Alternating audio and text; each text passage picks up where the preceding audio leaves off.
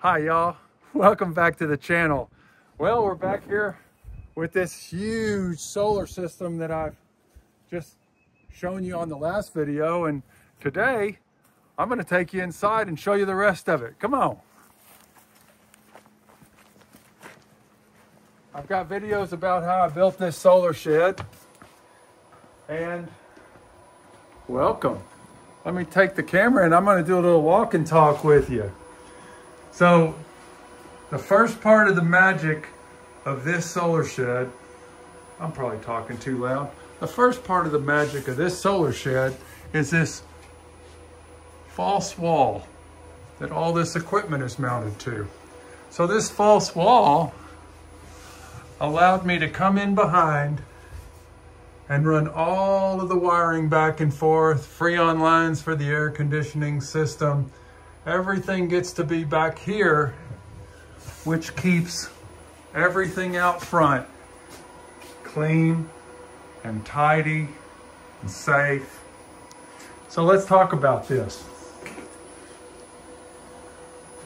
The solar comes in through conduit, from those panels comes in through conduit, and there's a connection box, a junction box behind this disconnect box. This disconnect box has breakers for each of 6 circuits. Each of these inverters has 2 MPPTs, and so we have 6 circuits of solar coming in, and each one is protected by its own midnight solar surge protection device.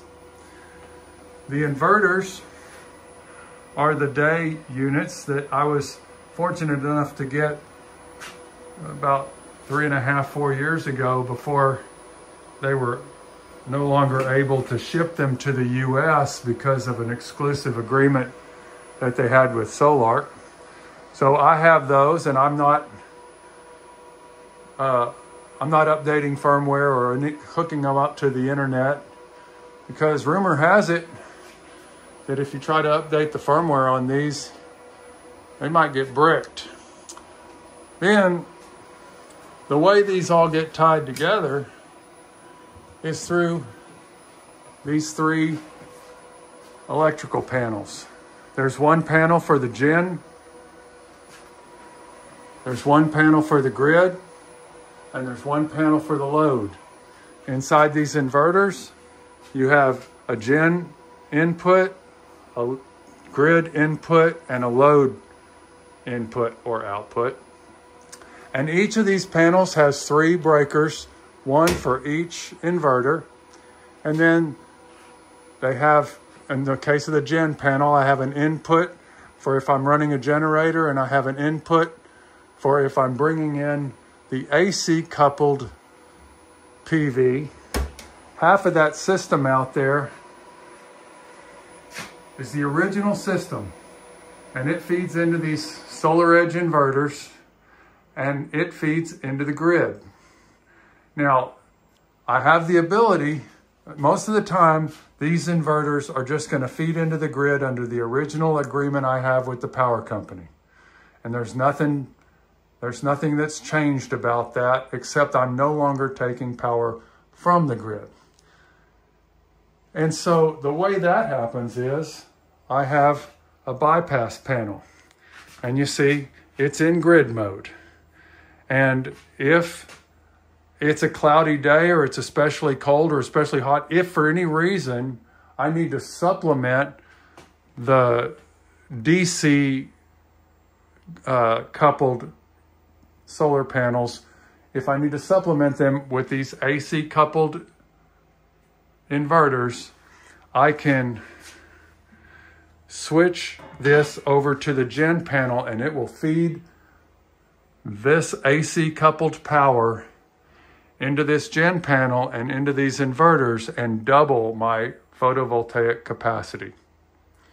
I don't try to sell any of the rest of it into the grid. I just stick with these panels that were originally tied into the grid. So nothing, as far as the power company is concerned, nothing really has changed.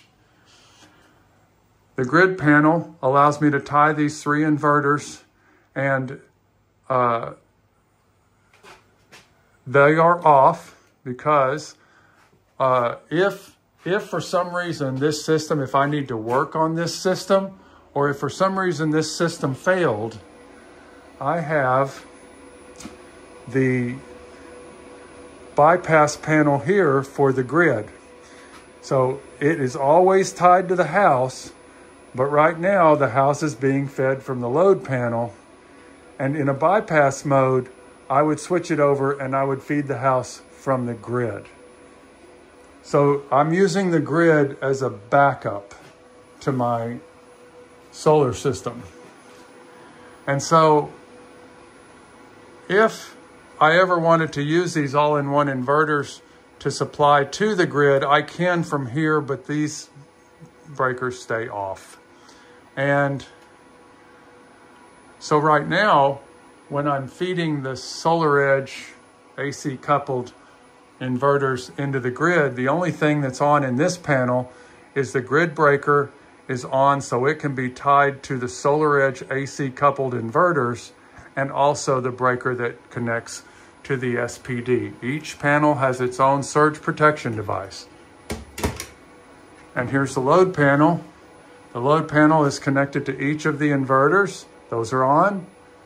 The house is turned on. All the lighting and air conditioning in this building is coming in this panel. And the SPD, the surge protection device, is also on.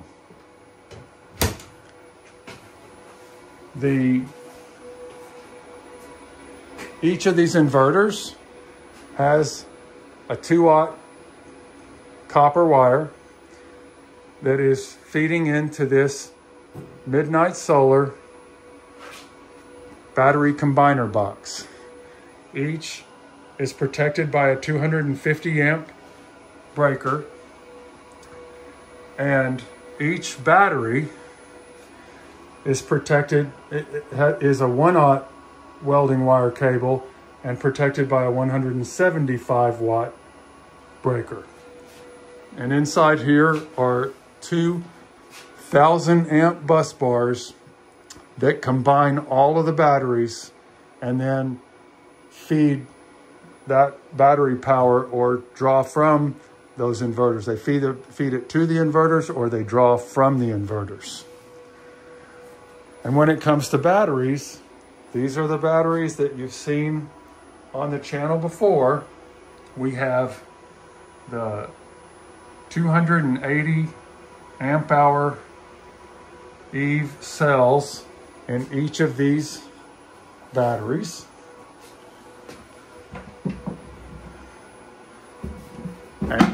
And each one is protected by a BMS. Each one has a fuse in the bottom, a T-class fuse, and each one has a monitoring screen. So you can see the 3369, 3370, 3369, 3367, 8, all within, oh, there's 6, all within 4 millivolts, and that's at a 92% charge currently. It's a sunny day. They'll all be charged up by about 2 o'clock this afternoon, and we'll be feeding the community with, half of the PV panels will be feeding the community with power on their own separate system that has been here for 9 years now, 8 years, somewhere in there. Air conditioners up here. We've got a drain pan underneath just in case it were to ever leak.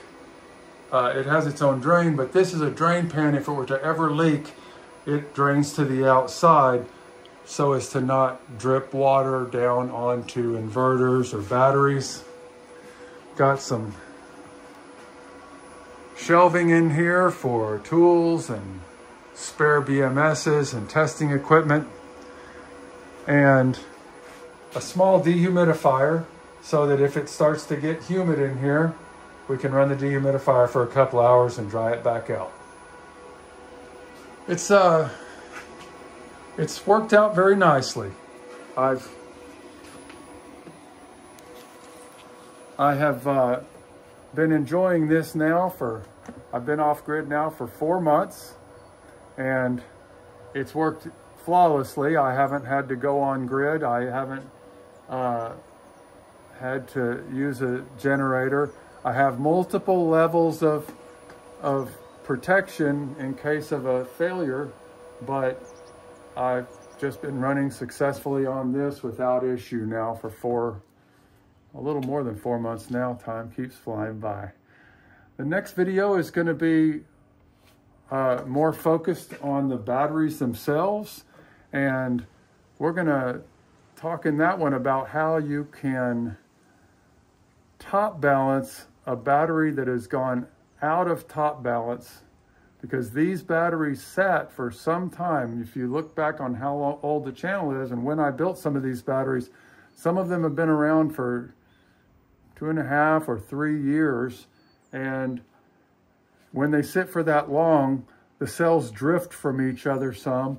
And so if you want to top balance, you can take the battery all apart and put them all in parallel, or you can do what I am going to show you in the next video and top balance them while they're assembled as a 48-volt battery.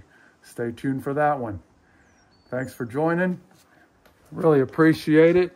Love making these videos for y'all again. I'll see you on the next one. Bye-bye.